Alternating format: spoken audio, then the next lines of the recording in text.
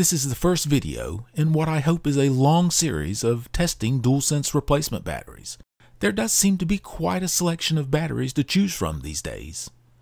So this video is an introduction to the series. And it is not really about a replacement battery. The battery I'm looking at in this video is what I will call the reference battery. It is a Sony OEM battery out of a brand new DualSense controller. It's the most expensive small battery I've ever bought, as the only way I was sure I could get the correct battery was to buy a new DualSense controller. I do have a video about the testing I did to determine how the DualSense charges and discharges its battery. If you're interested in that, there will be a link to that video in the description.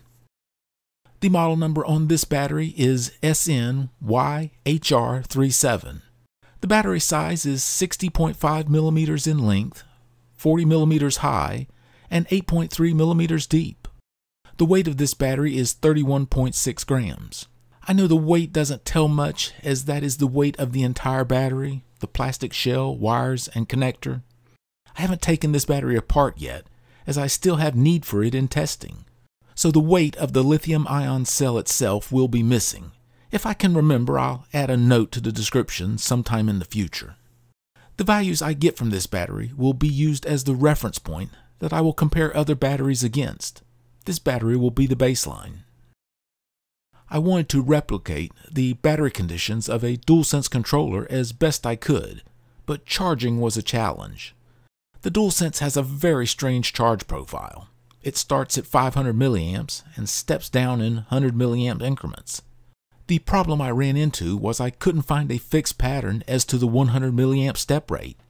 It's almost like the controller will not charge the battery the same way every time, and that I can't have for my testing. I want every battery charged the same way. So I'm using a standard charge profile of a constant current, and then once a cutoff voltage is reached, I switch to a constant voltage until the cutoff current is reached, and then the charge cycle is ended. Now the higher the cutoff voltage, and to some extent the lower the cutoff current, the greater the charge state of the battery. In my testing, the lowest battery voltage I saw at charge cutoff was 4.163 volts, and the lowest current I saw at cutoff was 55 milliamps. Average over 3 controllers was close to 4.17 volts and 59 milliamps. So I've chosen 4.160 volts and 60 milliamps as the cutoff values. I think that will give me a battery state of charge just a little lower than you will get with most DualSense controllers, but it should be very close. At least it will be consistent from one battery test to the next, and that is really what I'm after, a comparison of one battery to another. The discharge cutoff voltage was easier to obtain. I simply took a 1-second average of the voltage when the controllers cut off. I think it was like 8 runs over 2 different controllers, and that worked out to be 3.39 volts. And that seemed quite reasonable to me. If you want a nice long cycle life, you would not want to discharge the battery below 3.3 volts. I have 3 load profiles. There is a constant 500 milliwatt load. This is very close to an older DualSense with rumble turned off. If I remember correctly, with rumble off, it was like a 460 milliwatt average. So this reading will give about the maximum runtime for an older DualSense controller. I have a, I'll say mid to light rumble load. I took an hour of data of my playing Borderlands 3 and used that as the basis for the load profile. So you can imagine how much that could vary. I think this will give a pretty good average of battery runtime. And then I have a 1 watt load. I don't think in my testing I ever saw a sustained load of 1 watt. Very short peaks of over 2 watts, maybe a 1 or 1.2 watt load for a second or so. But I believe this load will give a worst case runtime for the battery. I think a game would have to be trying to shake the controller out of your hands to pull this much power continuously. And here are the results. Well, a set of results. Out of multiple runs, these are the lowest values I recorded. At a 500 milliwatt load, the battery delivered 5.74 watt hours, and the load ran for 11 hours and 36 minutes. In the light rumble load setting, the battery delivered 5.68 watt hours, and the load ran for 9 hours and 50 minutes.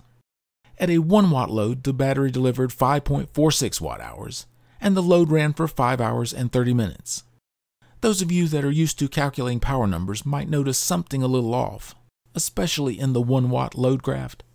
1 watt pulled for 5.5 hours should be 5.5 watt hours, so I'm 40 milliwatt hours short. Here is the load in progress, and the actual load is about 998 milliwatts, but that only accounts for about 10 milliwatt hours of the error. The processor I'm using only has single precision floating point hardware, so each power calculation loses a tiny bit, and at 1,000 calculations per second, it adds up. But it doesn't add up enough to make me go in and redo the program to fixed point math. The few tens of milliwatts is not going to affect the end result of the test. The rumble load minimum value I recorded was 5.681 watt hours, and the maximum I recorded was 5.795 watt hours. You might say, why the difference if they were charged the same both times? It's temperature mainly, especially the temperature of the battery when being charged.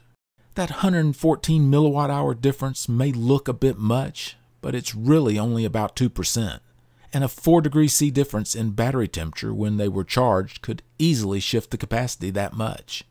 So the averages over multiple charges and discharges look like this. And right now I'm leaning on using these values for the baseline reference.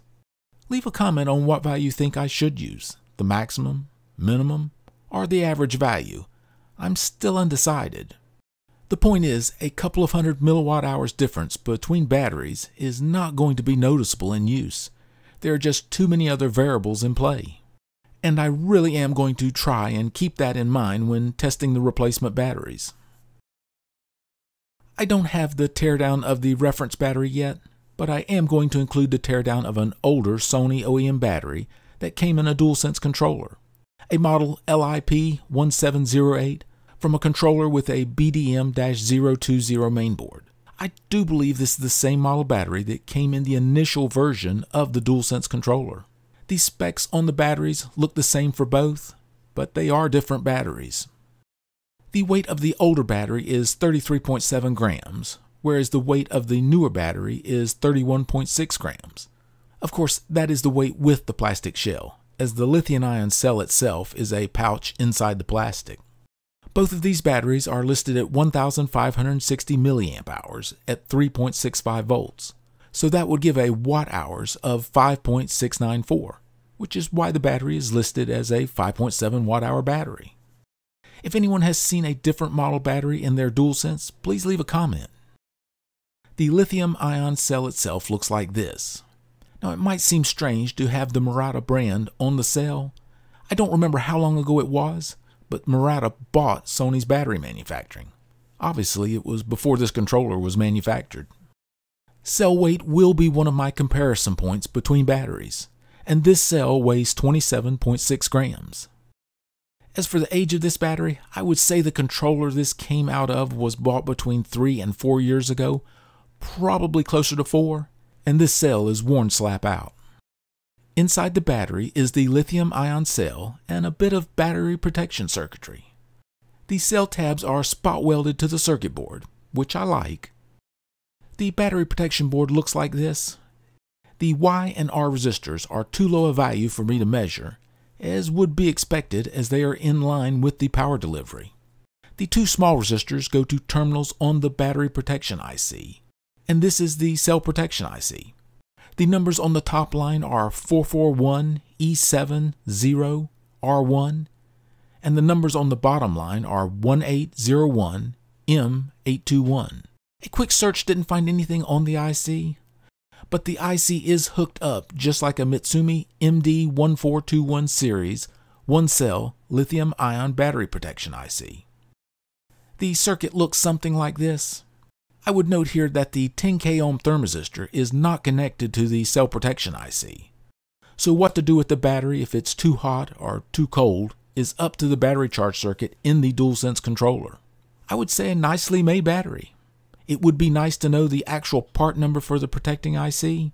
Anyone have any other ideas what the part number might be, please leave a comment. The Sony SNYHR37 battery is very accurately labeled. 5.7 watt-hours is the minimum I would expect out of it in a DualSense controller. The case in point, this battery, charged by DualSense controller in an ambient temperature of a little over 80 degrees Fahrenheit, charge cutoff voltage was 4.165 volts, the load was about 350 milliwatts, and this battery delivered over 6 watt-hours of power. So slight changes to cutoff voltage and charge and discharge battery temperature can make noticeable differences in the power numbers. But even with these differences, I'm still only looking at a little over a 5% change in power delivery. I'll see if other manufacturers can be as accurate with their power numbers. The replacement battery reviews should be shorter videos. I won't be going over the cutoff values for the charge and discharge or any of that information. It will just be power testing, the teardown of the battery, and the testing of the battery protection circuit. The battery I'm currently testing is a VG-P5366 from Amazon. It claims 8,880 milliwatt hours, so I will find out. So watch for the next episode to see how the claimed 8.8 watt-hour battery did. See if it is a usable replacement battery for the DualSense controller. And if you don't mind, subscribe and give a thumbs up. Thank you for watching.